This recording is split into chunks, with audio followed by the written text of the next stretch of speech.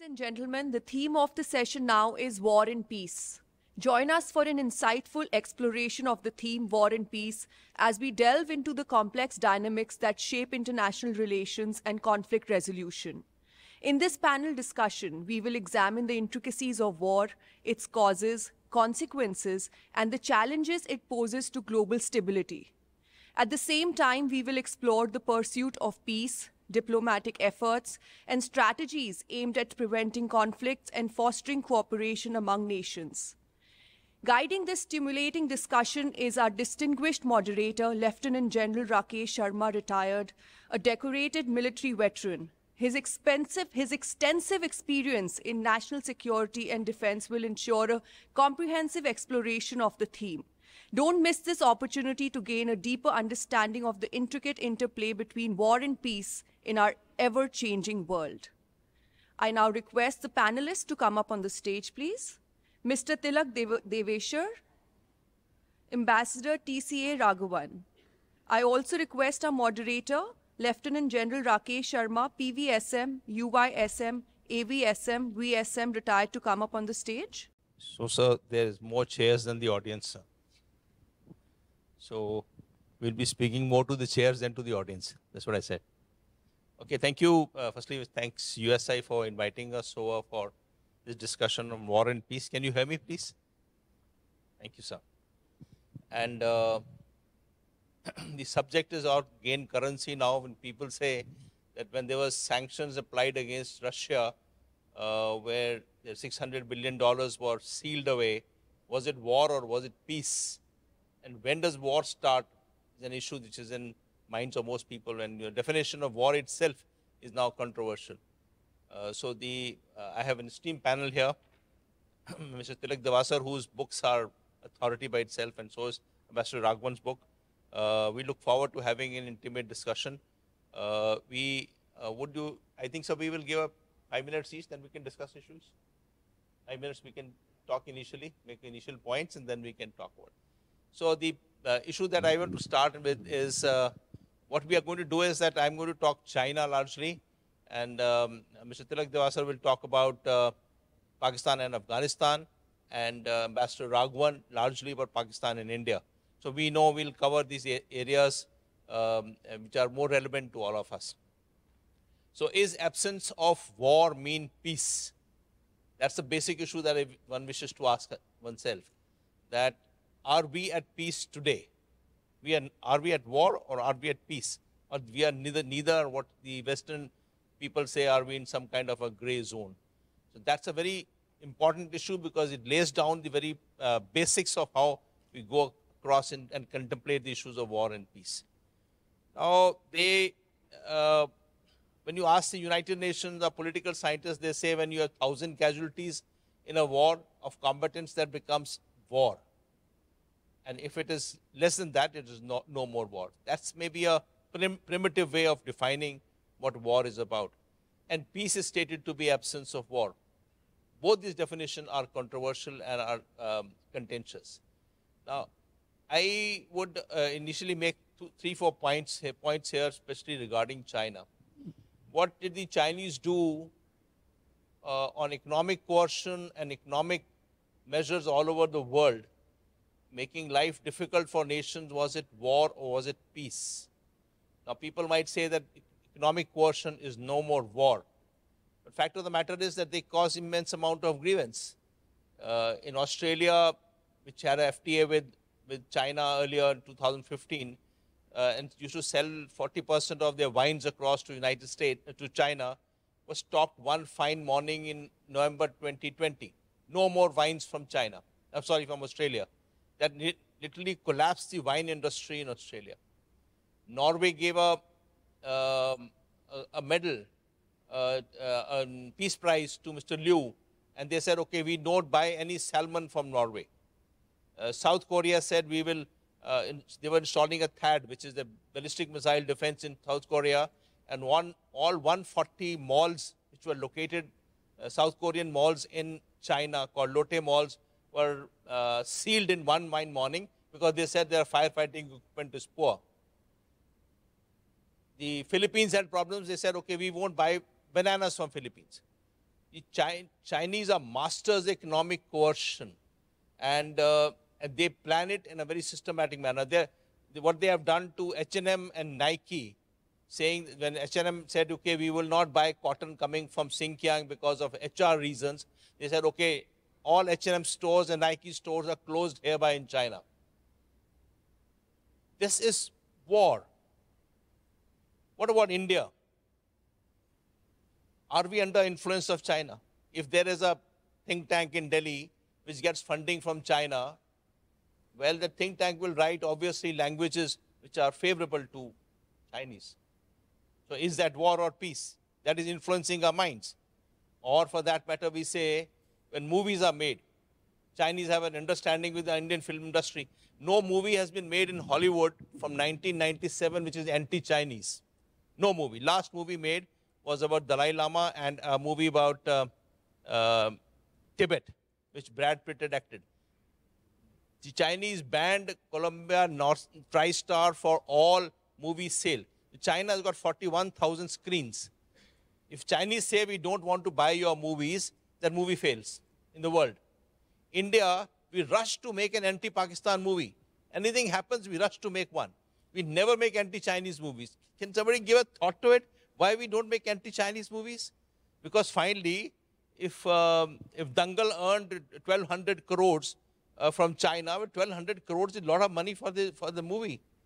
And that's why one of these movies which you know, Rockstar, Rockstar, you would have seen that, Sada Hak Athe Rak. That song was filmed in Dharamshala, and there was a banner shown, Free Tibet. The banner was shown, Free Tibet. And the movie was released, and there was a flag of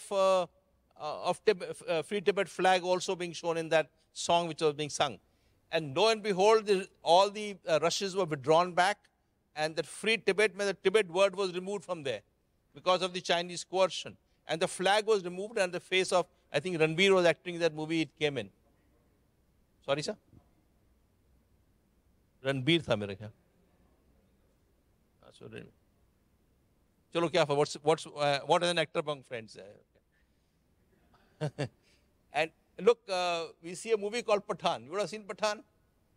For once, we have a beautiful goody-goody ISI agent here. Who in India wants to talk about a goody-goody ISI agent and a rogue RNAW agent? And the movie was sold 100 crores in China even before it's released in India. That's kind of coercion that we are on. And in media, when we say this news click, which you know now, and Daily Hunt.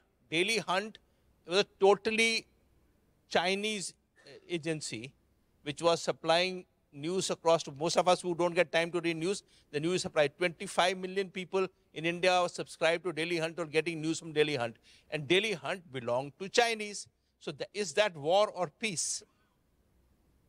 Also, what happened in Eastern Ladakh? Without firing a shot, firstly, what they did in South China Sea, okay, they took over the South China Sea without firing a shot. They denied us great patrolling rights into Eastern Ladakh without firing a shot. What happened in Galwan was an accident. But what is the aftermath of what happened in Eastern Ladakh is that large amount of Indian Army has got no peace station left.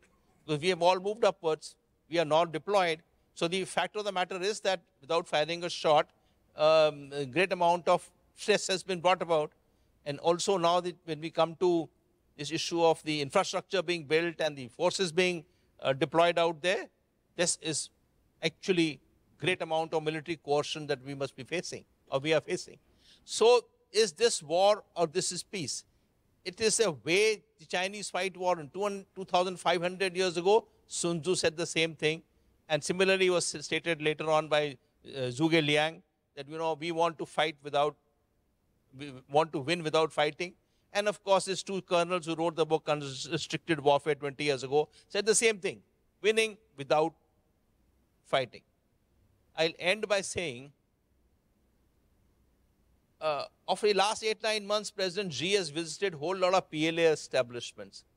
And he says, and everywhere he goes and says, and the Americans are quoting him, dare and win. Dare and win. Win without fight. Win wars. Victory. This is the words he's using. is victory got a definition in the 21st century? Does victory imply something like Bangladesh, capture of territory, or capture of prisoners of war, or changing a regime, or destruction of war-fighting wherewithal? All these are past theories of victory.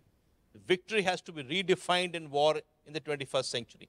Those norms of victory are no more relevant here. So, in questions of war and peace, against China, we are at war. You may not want to say so for various reasons. But the kind of influence and disinformation being carried out against India by the Chinese and, of course, with their closest friends, Pakistanis, it's kind of war, and we need to be prepared for it.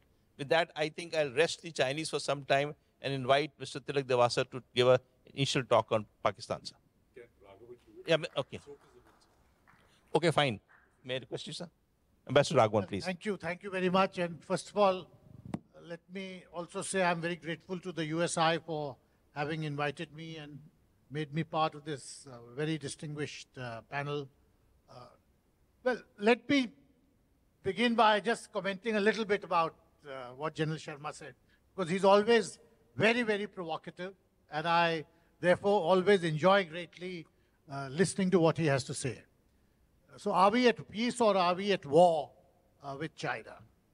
Well, we have very bad relations at the present stage. We've had a skirmish on the line of actual control not too long ago. So clearly we are going through a very bad phase.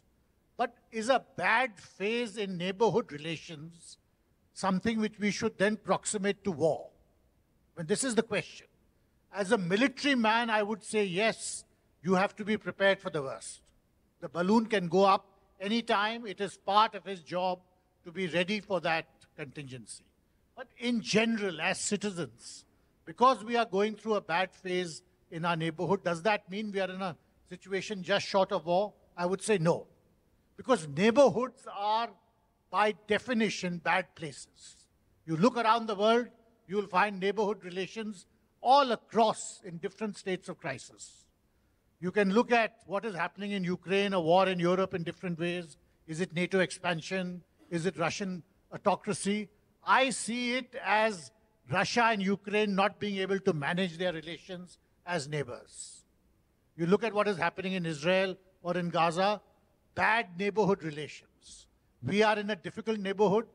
We have to manage our relations with our neighbors. It does not mean that we are next to a state of war. It does not also mean that we don't have to be prepared. We have to be prepared. But we don't have to talk about war, and keep it as a constant imagery in our minds all the time. Because it takes you down the track of what I call self-fulfilling prophecies. We don't want to take committed strokes. We have to be ready. We have to assess the situation carefully, clinically, but let's not play committed strokes. And I do think we also should be careful about demonizing the others. Bad relations with neighbors is not surprising. It happens all over the world, as I said. And certainly we can say that, the Chinese have so much influence. They are our largest trading partner. Look at the kind of influence that they have. But we should also see it in context. When you have a huge economy and you have neighboring countries, that major economy will have decisive or major economic influences. We have economic influences all over the world. We use that influence too. It doesn't mean that that country is in a state of war or that it is adopting war-like postures. Look at the influence that the United States has in India, or look at the influence some European countries have in India. Our elite, half the elite, 3/4 of the elite, their children live in those countries. What about that influence? Does it mean that it's a state of war? No, it's not. We have to be careful about external influences without exaggerating or demonizing the party which has that influence. This is the real world.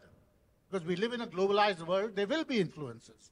There is no way you can cut yourself off from, from other countries, from other powers. You can't live in an insulated, in a world by, a make-believe world. We have to deal with the world as it is. So now on Pakistan, I think I've already said partly what I meant to. I think with Pakistan, as with China, we are going through a very bad phase since 2016. You have presently a situation, there are no high commissioners in place, trade is banned, there's virtually no people-to-people contact. And while the Pakistan cricket team is in India, you don't associate what is happening during the course of those cricket matches is absent, is not accompanied by the normal things which would take place when a neighboring country's cricket team comes. There are no Pakistanis coming here to watch the matches. There's generally a sense of tension or perhaps a little bit of bad blood when each match is played. It's not a good state in your overall bilateral relationship for the past 7-8 years. But is this a new norm? Does it mean that you are in a sense, it is necessary or it is inevitable that this will be the state of your relationship with Pakistan all the time? In my view, no. Because it depends largely on what are the choices which India, as the larger country, makes in dealing with its neighbors, and especially with a neighbor like Pakistan. All the difficulties, all the provocations, all of Pakistan's revisionisms, that is true, and it is a given. And we have to be ready and always on our guard in dealing with a difficult neighbor like Pakistan. But does it mean that you are in a sense, committed or inevitably predisposed to having a situation of the kind you have with Pakistan since 2016 for all times to come? I don't think so. I think India-Pakistan relations historically, if one looks at the last 5-6 decades, it goes through an up and down pattern. And we are in the process of a prolonged downswing. But the downswing will end and an upswing will begin.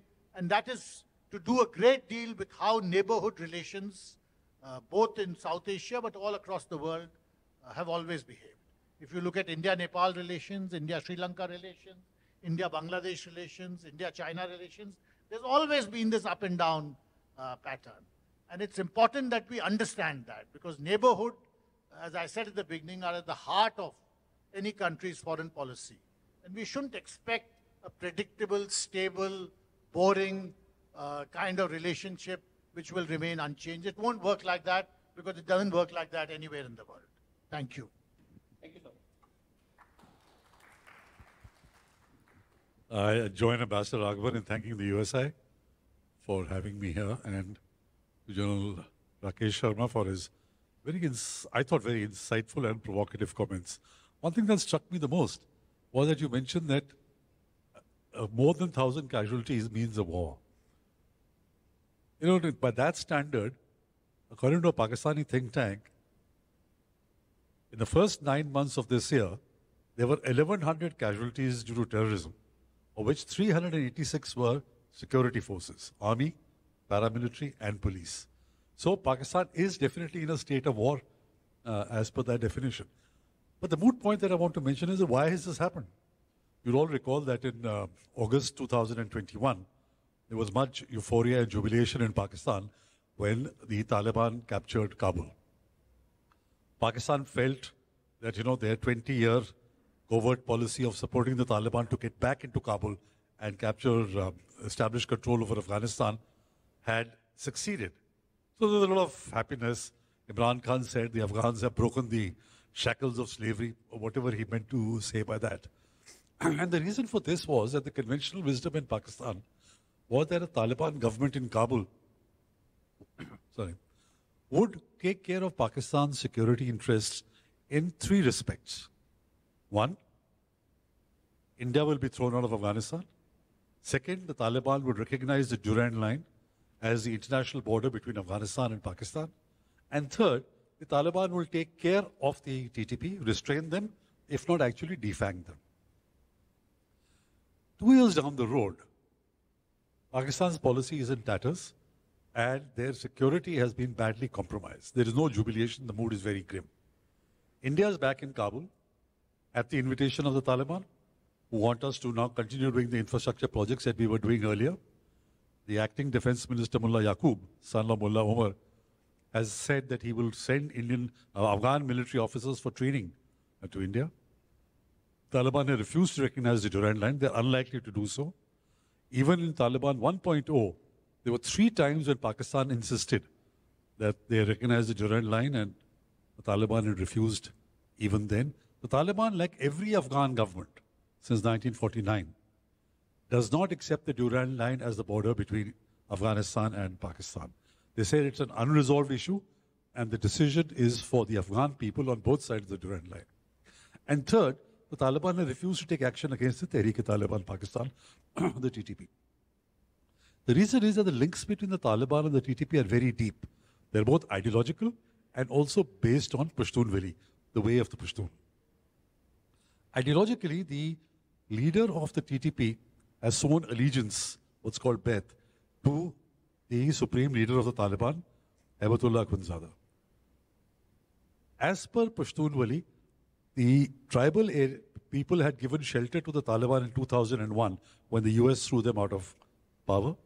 The same tribal people today are organized as the TTP. So the Taliban have to give them shelter and sanctuary. If they don't, they will be called Bagairat or dishonorable, which is the worst slur you can give to a Pashtun. So there is no way the Taliban will take action against the TTP. What they've done is they've facilitated talks with Pakistan. Talks have broken down, as you know, ceasefire has been violated, and the Taliban are on a rampage. So to that extent, there is certainly a war which Pakistan faces, both internally, as far as the TTP is concerned, and externally with the Afghan Taliban. Because there have been clashes on the Durand Line, parts of the fence has been uprooted by the Taliban because they don't accept it. The options for Pakistan are very limited.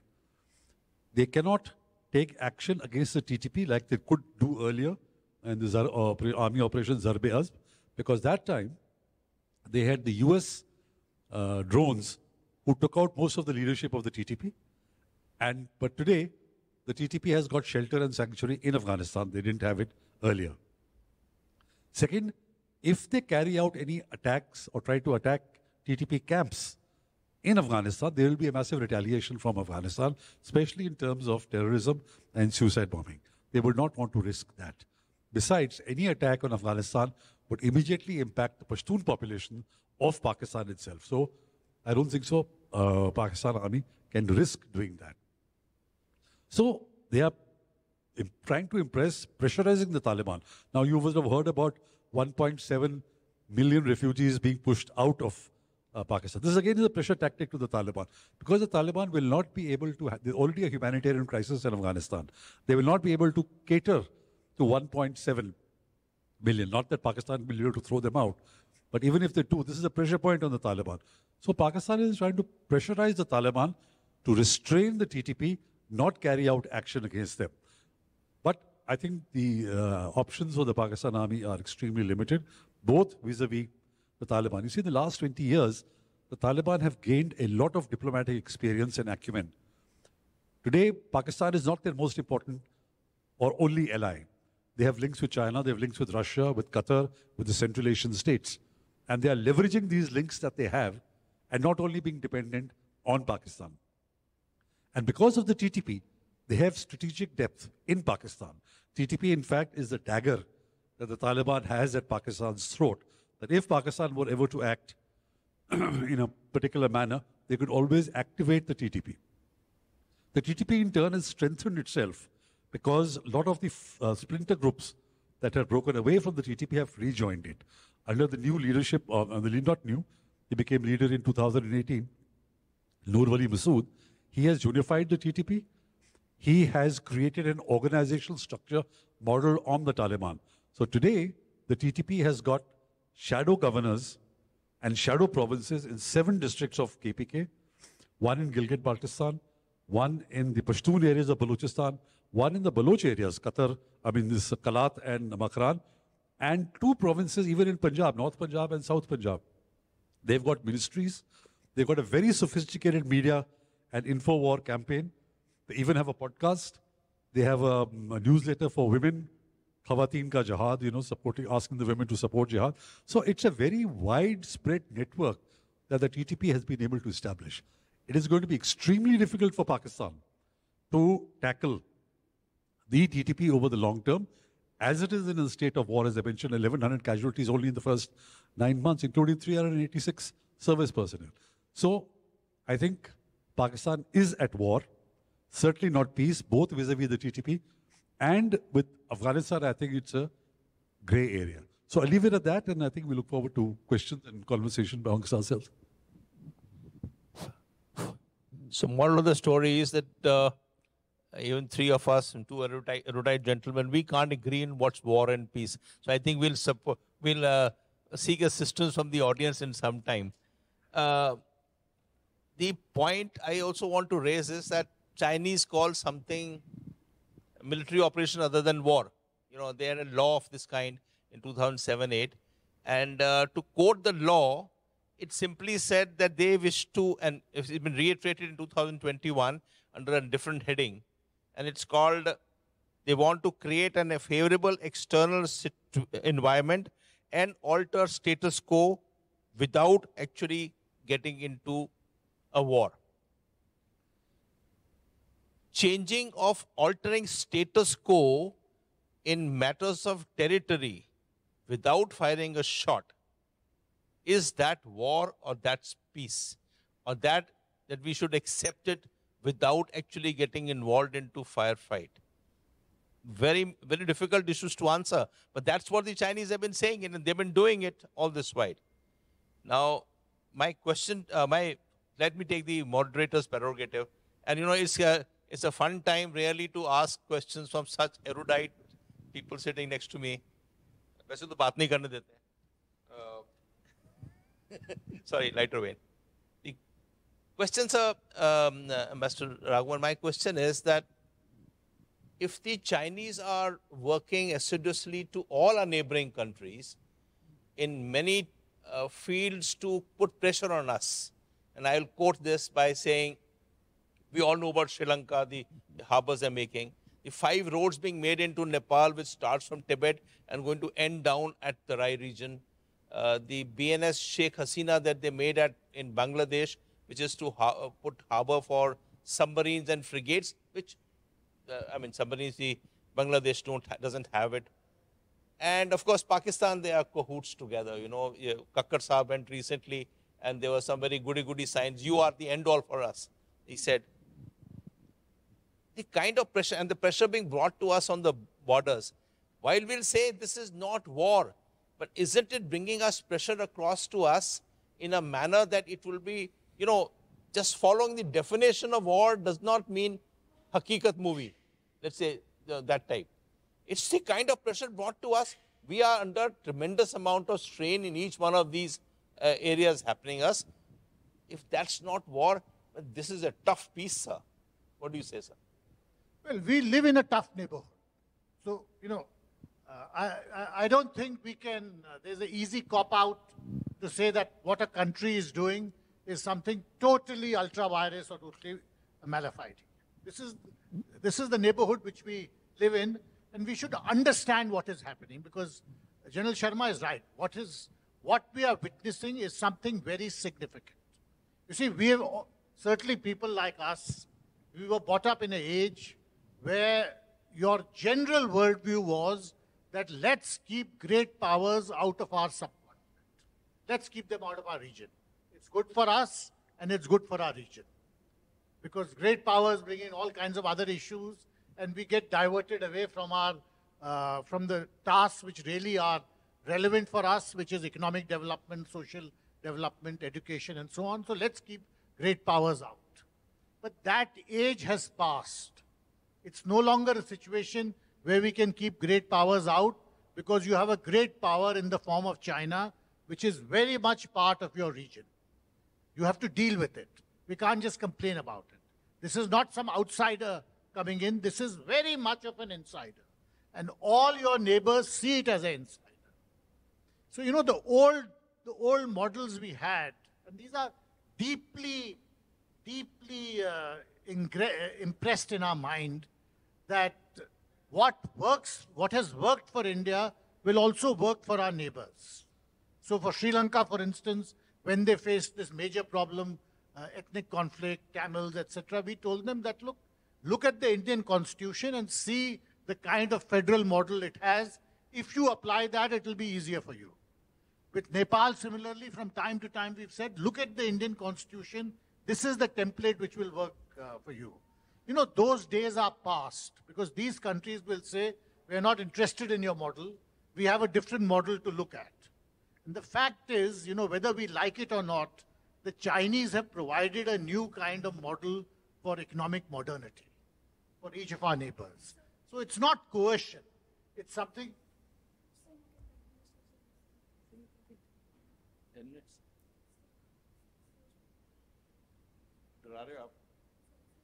You're threatening us. So it's not coercion. You know, it's not simple coercion. There is a certain attraction for the Chinese model.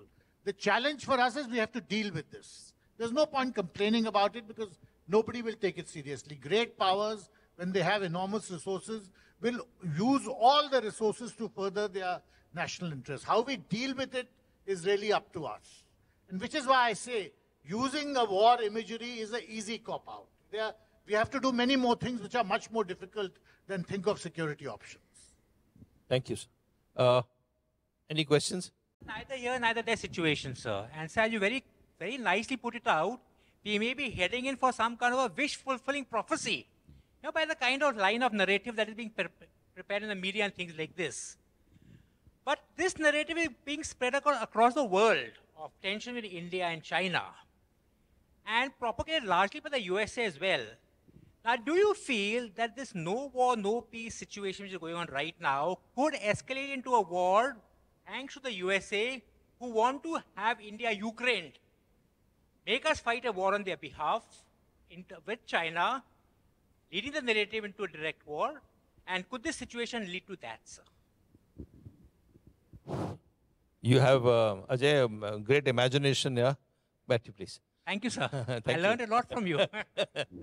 The fact of the matter is that nobody can, I mean, my view, nobody can push us to war. No United States and no China. If we have to be pushed into war, we have to be pushed in the war ourselves. No United States, you know, even if there is a Taiwan contingency, that doesn't propel us to come into war. So, I mean, that kind of war, you know, interstate war. When I say war, interstate war. We can't be pushed into interstate war of this kind, even if the United States wants to push us. I mean, we are not Ukraine, yeah? We are a country which has got capacities beyond most nations of the world. We are a likable country. I'm due respects to Ambassador Raghavan, who's worked lifelong. For whatever reasons is, we are a light country in the world. Whatever, I mean, whatever we do, we are liked, you know. Why? We are not buying influence by virtue of deep pockets, like Chinese are doing.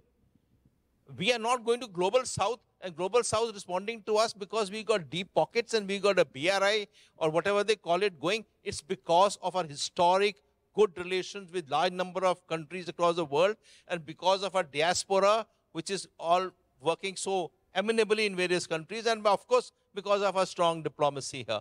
So we are not being pushed into any kind of conflict till the time we want to get pushed into it. So that's my view of saying it, sir. Sorry. Yes, sir, please, all yours. So I agree with you. You know, you take the case of Afghanistan. India is the only country that didn't have an agenda in Afghanistan. Every other country, whether it was Pakistan, Russia, China, something or the other they wanted. India is the only country that went in with $3 billion investment over 20 years to make projects for the Afghan people. Whether it was hospital, whether it was a parliament building, whether it was road. We would never say, we want this, we want so much to in government, you give us this. That was never there. Therefore, even today, the country and the people who are liked most is India and Indians. And even when Pakistanis go to Afghanistan, the hotel keeper and everybody will tell them, if somebody asks you, say you're an Indian. Never say you're a Pakistani. Because if you say you're a Pakistani, and they will say a Punjabi, and they'll really get after you. Thank you, sir. Anybody else? Yes, sir. So my question is regarding Afghanistan. So as we all know that in late 80s when the Soviets left Afghanistan, the Mujahids were sitting unemployed. So they needed a new target and they chose Kashmir. And then how millions of firearms found their way into the Kashmir. And we also how in the 90s, the terrorism was at its peak in the Kashmir. And sir, now there's a so-called peace in Afghanistan after the American withdrawal. So how will this affect situation in Kashmir for us? It's an interesting point. But you see, between Afghanistan and Kashmir, you have Pakistan. So you're very right. So many of the Taliban fighters who were trained in Pakistani madrasas for jihad and for shahadat are actually frustrated because of peace in Afghanistan. Because instead of fighting, they've been asked to join the police or man checkposts. So many of them have now joined the TTP. They would rather be fighting than to be living in peace. So I think before they land up in Kashmir, they'll have to pass through Pakistan and the TTP. And there a very interesting thing has happened with the TTP itself. The TTP, Noor Wali Masood, as I mentioned, he has asked Pakistani ulamas that you taught us jihad. You said jihad is right in Afghanistan. Why are you saying jihad is wrong in Pakistan? We are following your fatwas. We are following what you trained us. The Pakistani ulamas have not been able to come up with an answer to this. And therefore, the TTP is gaining in strength because there is no counter to the argument that has been made.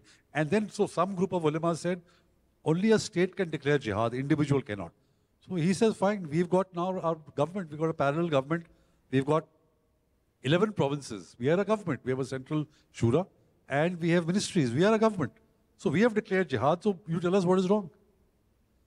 Right? So Kashmir, that threat will remain. Some frustrated Pakistan may try and push some people into Kashmir, but the Indian army and the grid that it has, I think we are very secure. And I don't think there were millions of arms that came, what you mentioned, maybe a slip of the tongue which you mentioned. Yes, there has been weaponry which has been coming from Pakistan itself.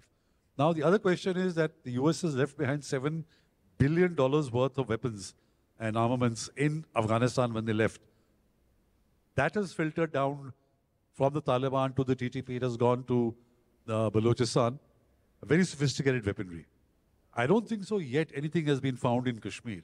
But that is one possibility or a threat that could happen.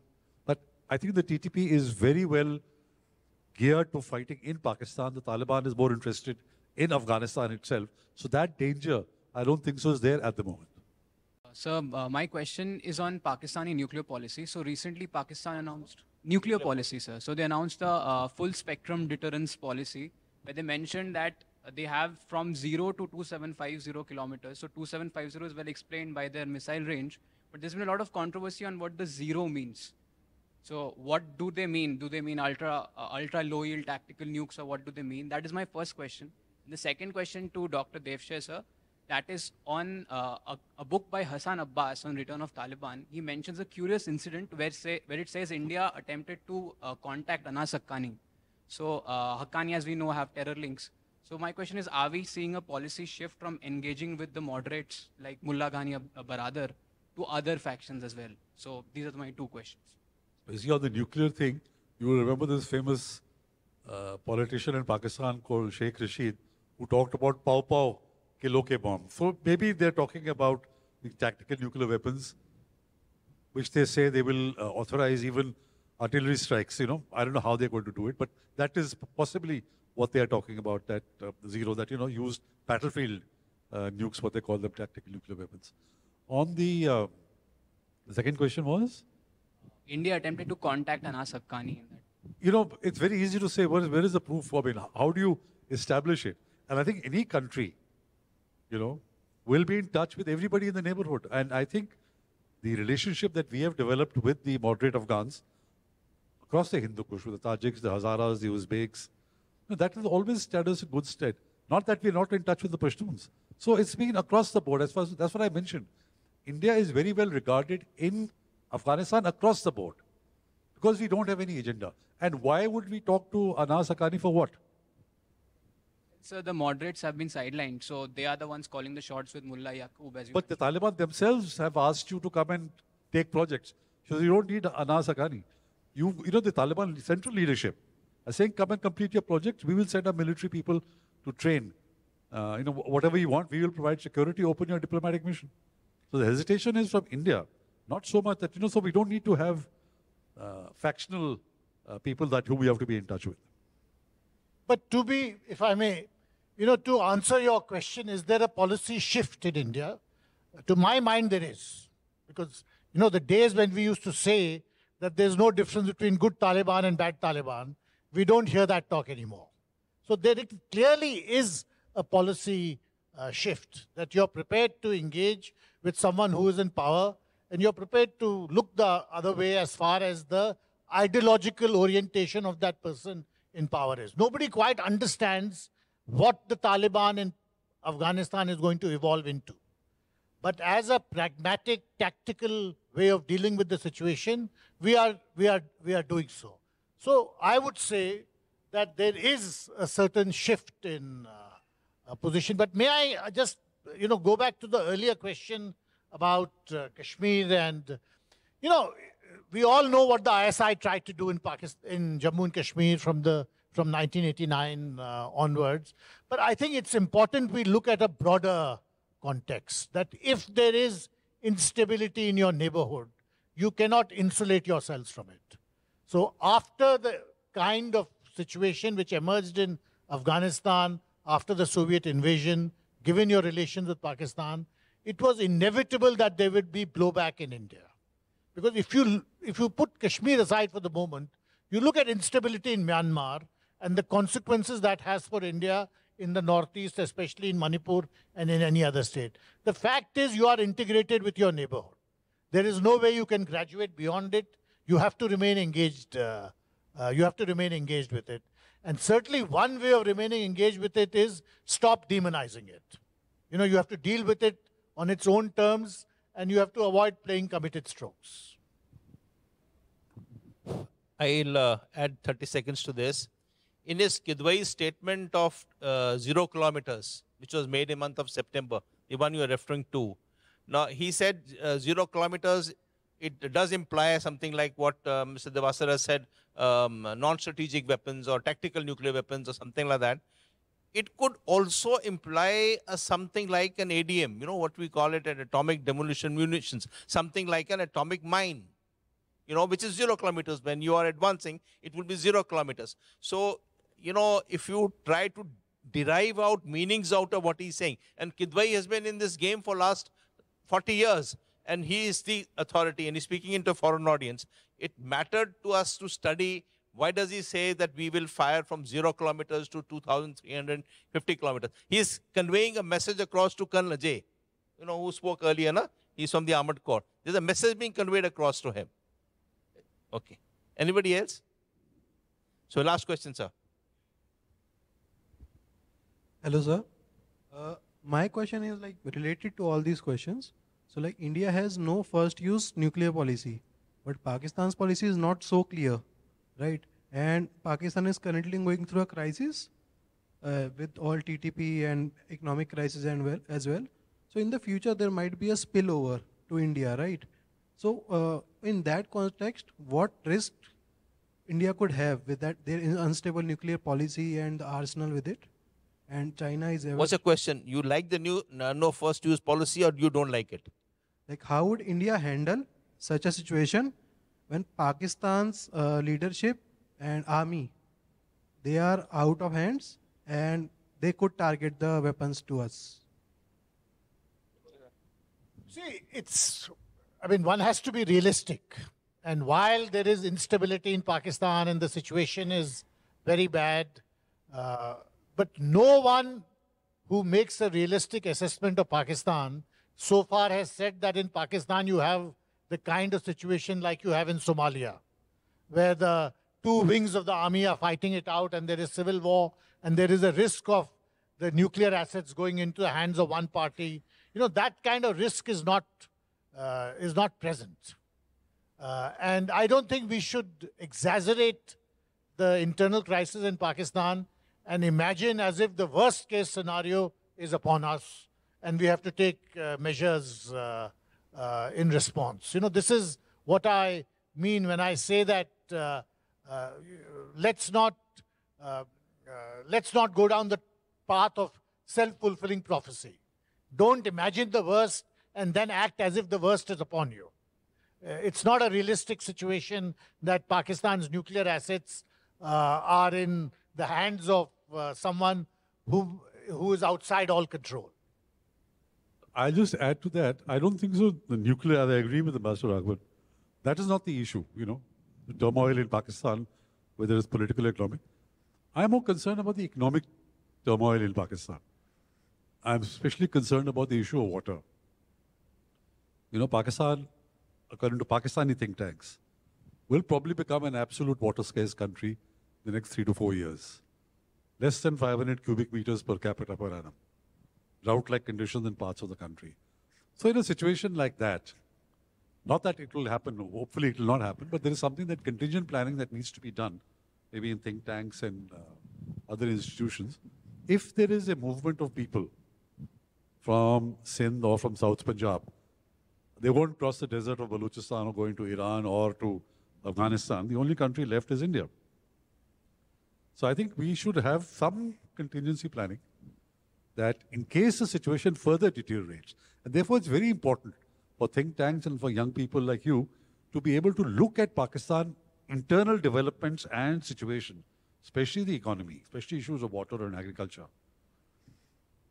How bad is it going to get, and make a prediction for the next 2 or 3 years, and what impact that will have on India. Agriculture, for example, Pakistan has the largest irrigation network in the world. Yet today, it is importing 3 million tons of wheat. Similarly, with other crops also. So, what impact does that have? You saw on television the riots on atta and things like that. Maybe because of bad distribution or ships were not coming or whatever. The fact is there was a food crisis. Does this deteriorate? So, all you young people who are here in the audience and working on research should be looking at these issues over the next short to medium term. What impact will that have on, potentially, on India that could have? Not the nuclear issue. I agree with Ambassador Raghavan there. Thank you.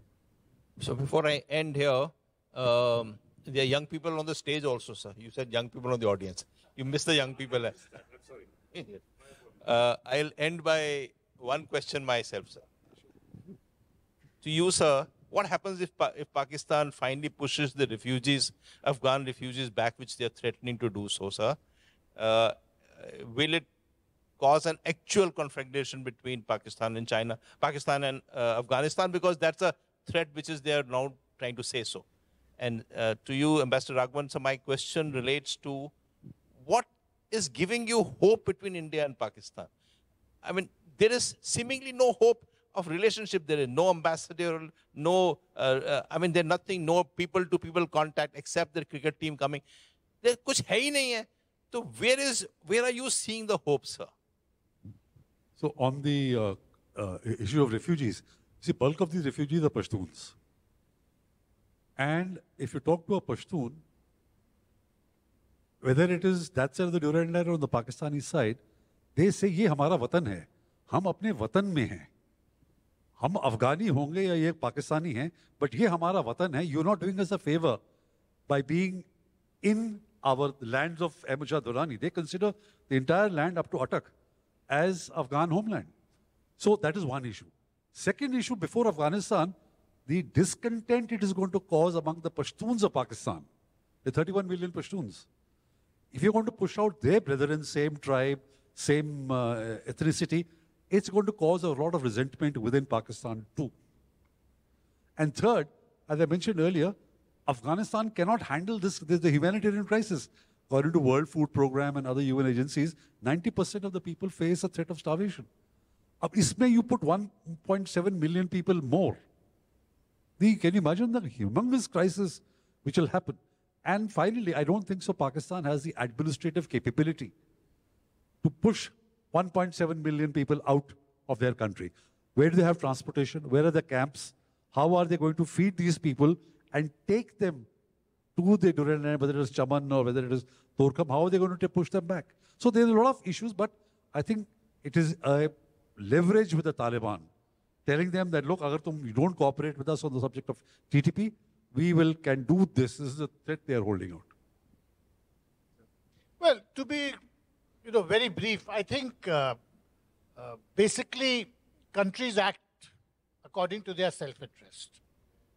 And neither in Pakistan nor in India is there a significant body of opinion which believes that a situation like you have between Europe, between Russia and Ukraine is in our interest. So that's why I think things will never go down, will never get worse beyond a point, and there will always be efforts to try to stabilize the situation. It doesn't mean that India and Pakistan will have a perfect relationship, no. But you will constantly have attempts to stabilize, because it is in your interest to do so, because you have too many other problems and you don't want to be going down the path of having major conflict with any of your neighbors. So that's what I feel quite confident about. With that, ladies and gentlemen, thank you for a very understanding audience, and I want to please give a good hand for the esteemed panelists, and thank you very much, and thank you, sirs, for a great afternoon. And I'll say, peace is war.